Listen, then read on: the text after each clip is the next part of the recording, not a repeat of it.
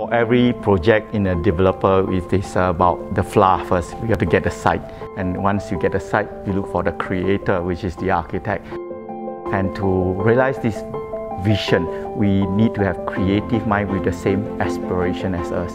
Woh-Ha is a natural choice as our architect. UOL and Woh-Ha has executed and explored many projects together over 15 years. Now we hold a very similar aspiration.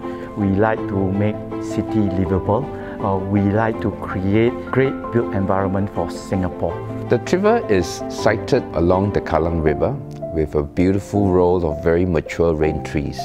What is unique is we think we have brought in the Kallang River experience and the landscape into the building. Very similar to an approach that we have done with Park Royal and Pickering, we have created a building that looks more like a landscape than a building. And I think when you arrive at this development, you will be a little bit surprised as to where is the building and where is the landscape. It's almost going to be difficult to see exactly where it starts, where it ends. It's actually very well integrated. This site has, I think, a very rare opportunity for a lifestyle angle.